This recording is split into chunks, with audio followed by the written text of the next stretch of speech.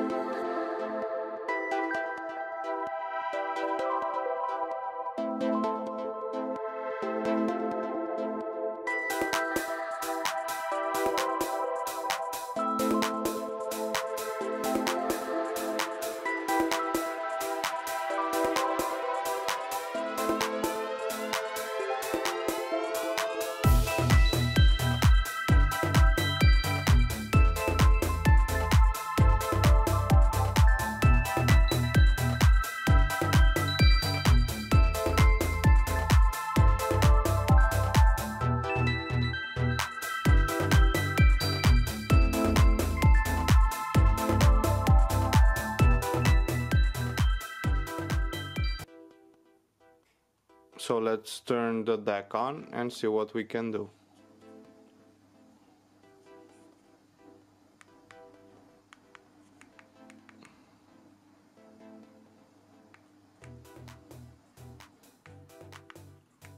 So 38 would be max. These are the inputs: coaxial, USB and optical.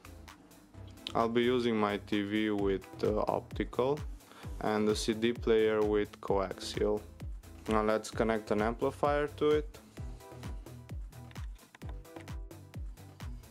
On the back you have your inputs. First one is optical, so you can connect an optical cable to your TV or CD player. Under the optical connection we have a USB type A connection. So with this cable you can connect your DAC to your computer or laptop. And finally you have a coaxial connection. You can use that to connect your CD player, for example. On the right side you have your XLR connections, so you can connect your DAC to an amplifier. And you also have RCA connections, which you could, for example, use to connect your DAC to a subwoofer. One of the reasons I chose this DAC is so that I can connect simultaneously an amplifier and a subwoofer to it. Let's connect the XLR cables.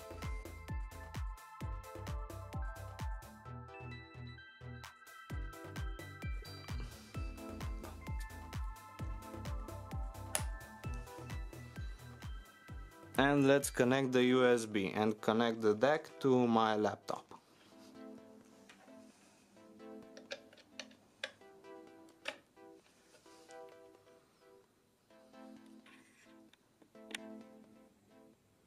Now that I connected the DAC to my laptop, let's go through its settings. So you have the inputs. First is USB, second is optical, third is coaxial. Then you have PCM filters: fast linear, slow linear, fast minimum, slow minimum, fast hybrid, apodizing, and brick wall.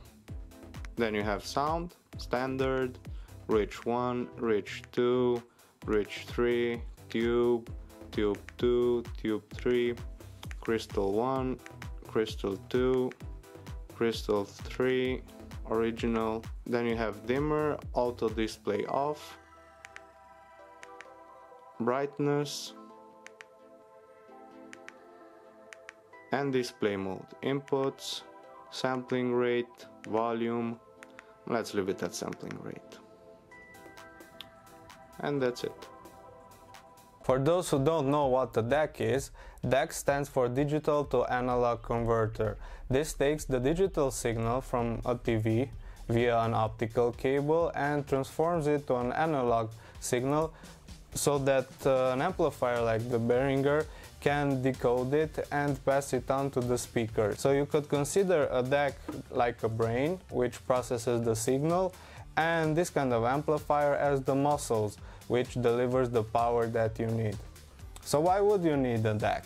Well, older amplifiers and PA amplifiers have only analog inputs, so you cannot connect a TV, for example, to them. You will be needing a DAC to connect the optical out of the TV into the DAC, and from the DAC you connect via XLR cables or RCA cables to the older amplifier or the PA amplifier. This one has only one input, so you cannot connect multiple devices to it. I'll be connecting a TV, a computer, and a CD player to this DAC, and from the DAC to the amplifier, so that the sound is delivered to the speakers. Okay, now that I have all my electronics, I can finally mount them in my rack and finish the TV wall build. So that's it for this video. Thanks for watching and see you next time. Bye.